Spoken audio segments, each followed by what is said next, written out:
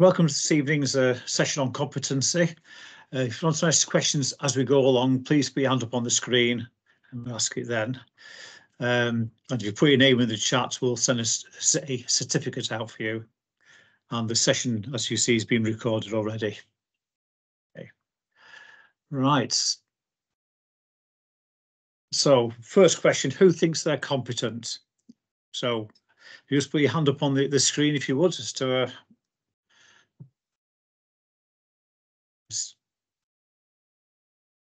who's got a hand up? Anybody hand up? No hands at the moment, so that means don't think you're competent then. I don't believe you're not competent. Do think you're competent, Stephen? Depends on what, on your job, on the, that's true, yes. Okay. Right, so who thinks competent? Let's move that off the screen there. Okay, so hopefully everything's competent doing their job. Who's up to date with the CPD? That's the other question. Please know that obviously you'll get a CPD certificate for this session.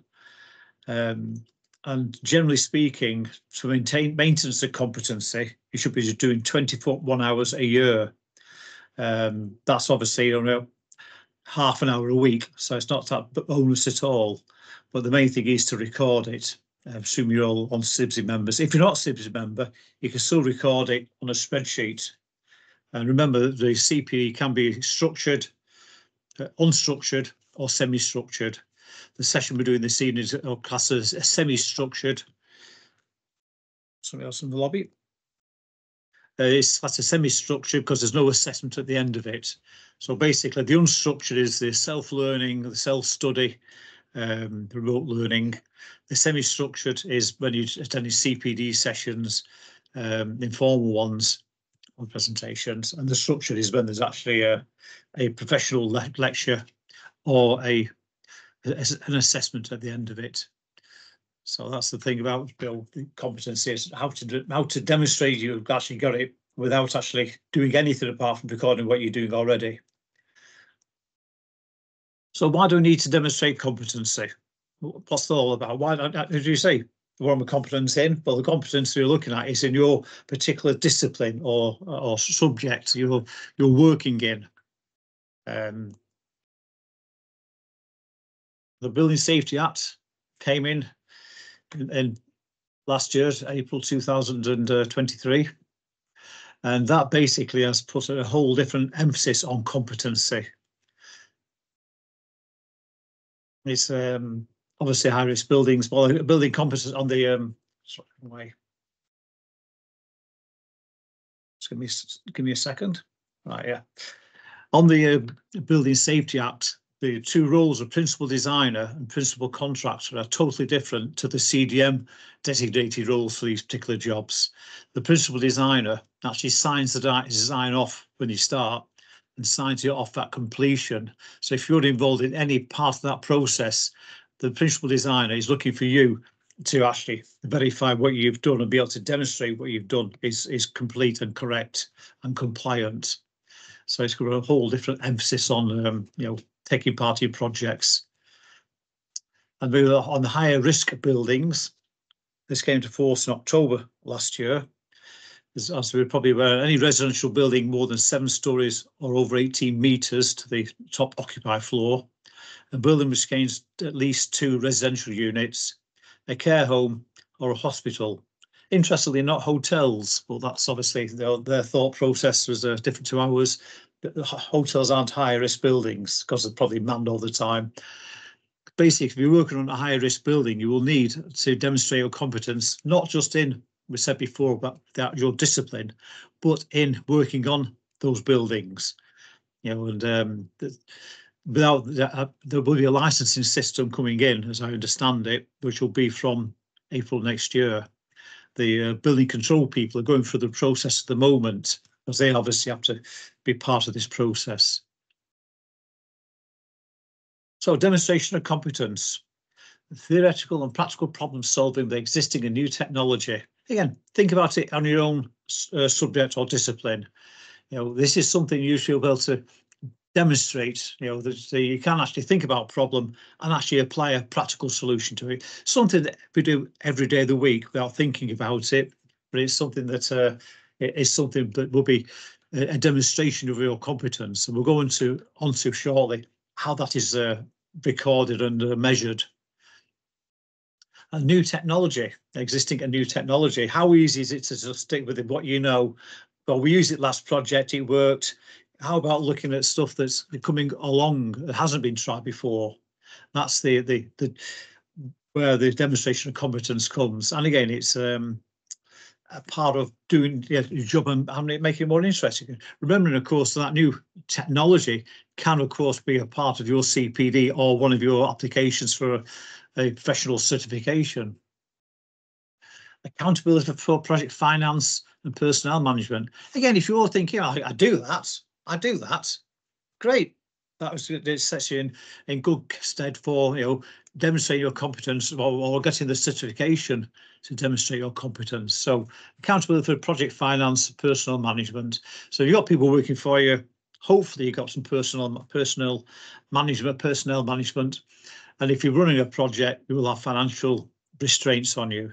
If you're not, you've got to think about this in your future career. That will become part of your scope. It happens. People get promoted, and in any technical profession, they get promoted into a managerial position, managing staff.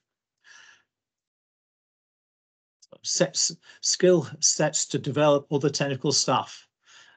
Again, we all think we can do it. Yeah, we'll be told people how to do it, but it's certainly a skill to passing your knowledge on to other people, either your junior people or people the same position as yourself. If you've taken a lead on a particular project or subject, you should be able to pass that knowledge on to your other peers, even by doing CPD sessions, to spread that knowledge beyond your company. Again, if you're thinking, well, I do that, great stuff. If you're doing it, all you need to do is, record it, or as your CPD, if you're doing technical stuff, passing your sessions on. And bear in mind when you're coming to do some professional certification or competence. Effective interpersonal skills in communicating technical matters. Again, something we do every day of the week. Effective interpersonal skills, talk to other people. But the tricky bit is when you're talking to clients, when you're having to not use technical language, having to dumb it down is a bit cruel, but certainly make it so language they understand. Or if you're talking to people who aren't as technical as yourself in your own team, maybe a different discipline. So it's those things. And again, if you think, great, I can do that, you're well on your way. That's excellent news. Understanding regulations, standards and codes. It should be a given in our technical business that if you're working on something, the risk, of course, is that when you stray outside your own discipline, all of a sudden, are you competent? Do you understand the regulations, standards and codes in that other discipline or that other area of work? And if you don't, then you should really make your knowledge either to understand, learn the regulations, standards and codes, or say, that's outside my skill set, I can't do it. Also, something people are not prepared to do. They see it as being a failure to their boss if they say to the boss, I'm not got the experience to do that. But as you saw before, the Building Safety Act, you've got to be able to demonstrate competence. So if you make a mistake and your boss doesn't spot it, he's got as big a problem as you have. So in other words, so if you're understanding regulations and standards and codes, and you're saying that's great, excellent. That's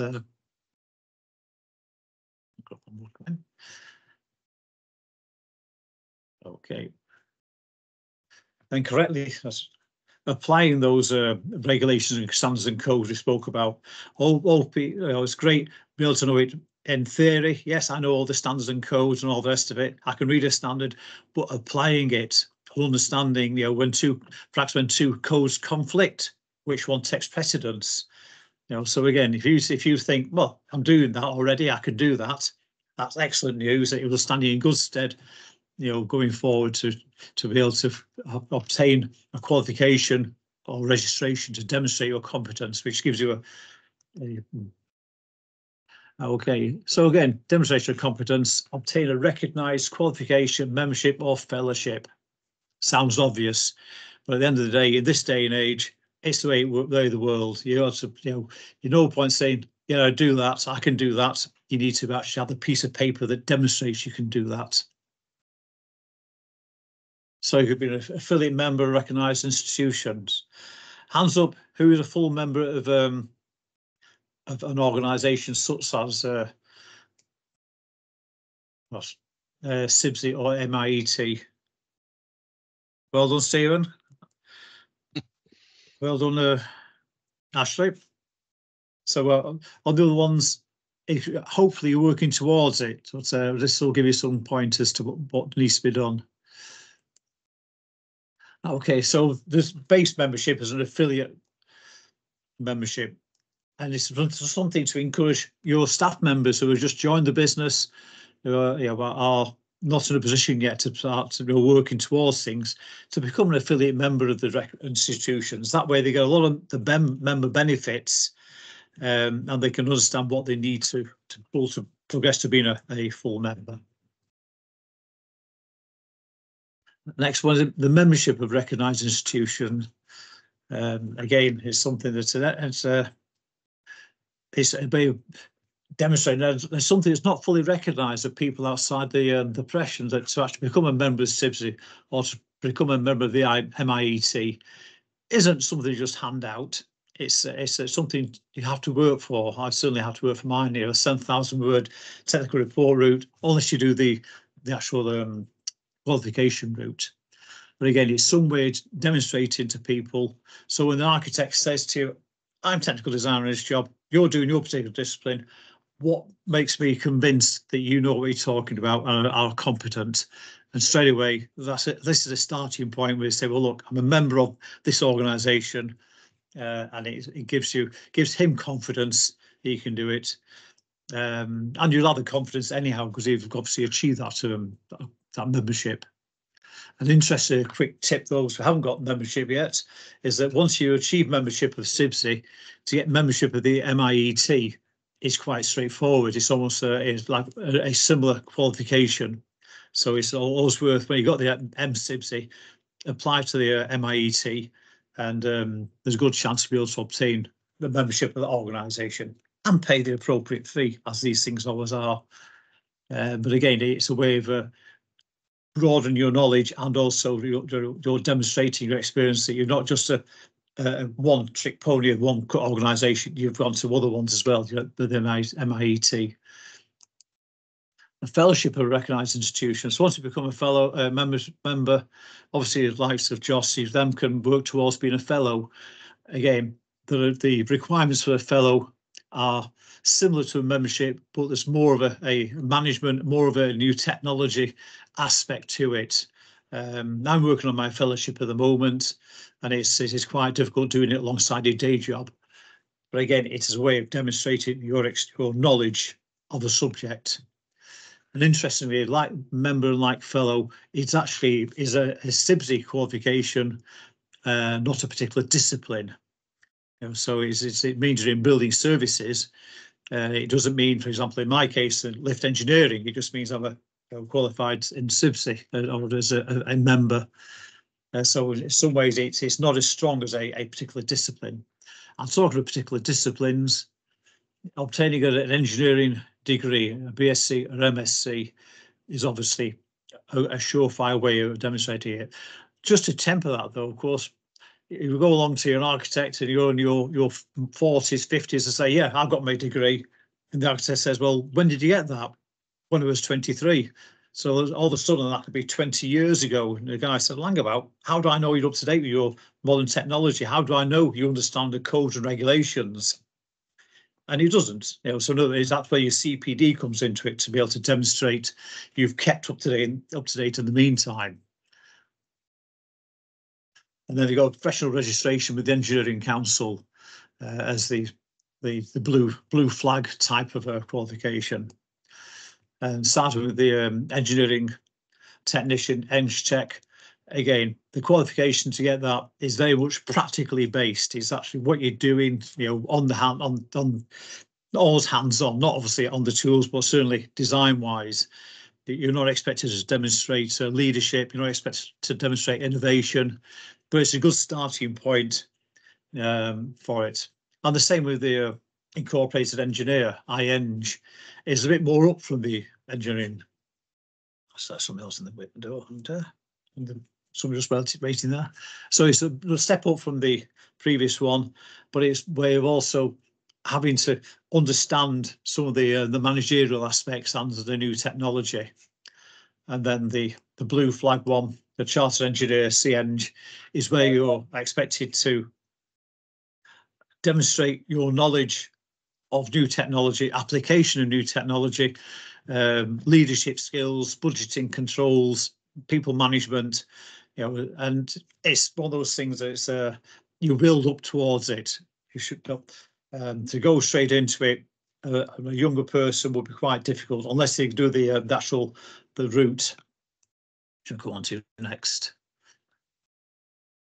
So which one should I go do? Engineering technician, corporate engineer, or the chartered engineer? Well, basically, if you're looking at the grade you're going in at, you're looking at basically the associate is the incorporated engineer, is the sort of the equivalent thing you'd be going for there.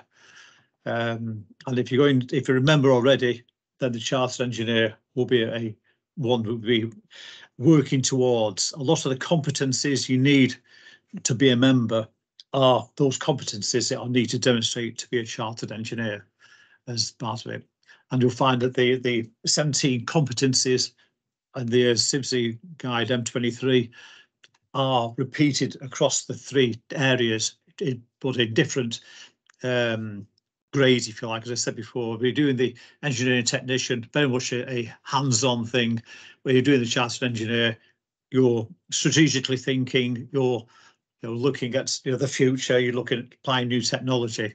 So it's a progression, and it's something that depending where on your career path, it may be a different one to go for. And again, it's getting those memberships on the qualifications. Section examples of other people in your organisation. And just a quick one now for say how difficult are these things to achieve? In the words of the American president, JFK, or John F. Kennedy for the younger attendees, we choose to go to the moon this decade and do the other things, not because they are easy, because they are hard. Simple words spoken by what many considered to be a great man. In other words, it was easy, everyone would do it. So what you're doing by doing these qualifications, memberships, is actually demonstrating you've done the hard work. You're not, it's so in other words, it has a qualification, has a value for that matter alone. So CN's journey, there are 2 routes: have a bachelor's degree with honours plus an appropriate and accredited master's degree in engineering doctorate, or you can do the other route, which is the technical report route. This is the route I took to get my CEng, and they've all obviously got their challenges, whichever route you go. So on the CEng's journey, if you choose to go this route, and again, it'd be similar for the IEng. Your first thing is to find a sponsor and a mentor. Doesn't need to work for your organisation or company, but it obviously needs to be a CEng person already. Preferably, I think, with the organisation you're working towards. Obviously, a chartered engineer is registered with the Engineering Council. So if you're going for CIBSE, you're a registered organisation, you're as well getting your sponsor or mentor who is a chartered engineer by CIBSE. They understand the route and the system. It helps. There is support from CIBSE on the mentorship. They will provide help with mentors and probably give you suggestions of names. So that's the first job. Then choose a subject. Again, it's something you've got a lot of work about, a lot of words, and need to understand inside out. Because you're going to get interviewed on your report on this subject, and it's a 10,000 or 7 to 10,000 word report. So it's something you need to know back to front, but it's something you can learn about. Don't think, oh, I don't know enough about something. Part of the object of doing the chartered engineer is you actually do the research, you do the investigation and the background into your subject. And at the end of it, you do know your subject back to front. My particular instance, it was a rigid chain lifting system. That's the underside of a 40-ton truck lift. Now, those chains you see there, those vertical things, are what pushes the lift up. So it's actually pushed up rather than lifted up. That was my particular subject, and this is a project I completed in Manchester, where we've actually got two of these lifts installed. The left-hand one there, you'll see my favourite cursor on the screen, has got a forklift on it, and that lift is in the low position. On this one, the right-hand side, is in the raised part of the raised position. It will lift a 40-ton articulated truck. Amazing system. Well, that was my subject. So I set out realising we are a good candidate for what I wanted, and it worked. It was accepted as a subject, and I then wrote. I could have written more than 10,000 words, but again, you've got to set out thinking, can I write 10,000 words on it? The first thing to do then is, once you've chosen your subject, what should you do with your sponsor and mentor? Your mentor is going to say, yeah, that's a good subject, you'll be able to write that much about it. Or he may say, no, you can't write that enough words about it. It needs to be a more technical subject or something. It'll guide you on what subject it should be, but it needs to be one that you agree. And this again is something that you can use on the report. And then write an abstract which is then submitted to CIBSE, which basically demonstrates that your project covers their requirements. And again, those requirements are set out on the CIBSE paperwork. That's the next one. Then once you got the approval from CIBSE for the subject, they will review your abstract and say, yeah, we think that's suitable, it's relevant to your discipline or what you want to do chartered engineering, and they're comfortable that you'll be able to do it, and and be able to have enough depth to the subject to do it. And then you obtain approval from CIBSE for the subject. They'll give the approval or say no. Not that happening, but they will say, well, choose a different subject. Then you set off and you write between 7,000 and 10,000 words on the subject. Sounds daunting, but if you've got the right subject, it's not, because it's just like writing a book. And it has to be structured in such a way that it reads like a report, has references put into it, which cross-reference to the 17 competencies that CIBSE are looking for. So you can't just write all technical stuff. You got to do some of the ethical policy, some on the other aspects of the 17 competencies. So when you've done your 10,000 words, and again, your mentor will be able to help you on that. They'll send the information to them to review, and then you prepare a presentation for your technical report of your report, which you'll take to interview. So you basically do the report, and then you do a presentation on it. The PowerPoint presentation. Then you submit an update you update your membership competencies, because the idea is that you do your membership first before you go to apply for the chartered engineer. These competencies, 17 competencies, are the same competencies as for your membership as they are for your chartered engineer. The difference being is that you'll be expected to do them to a higher standard.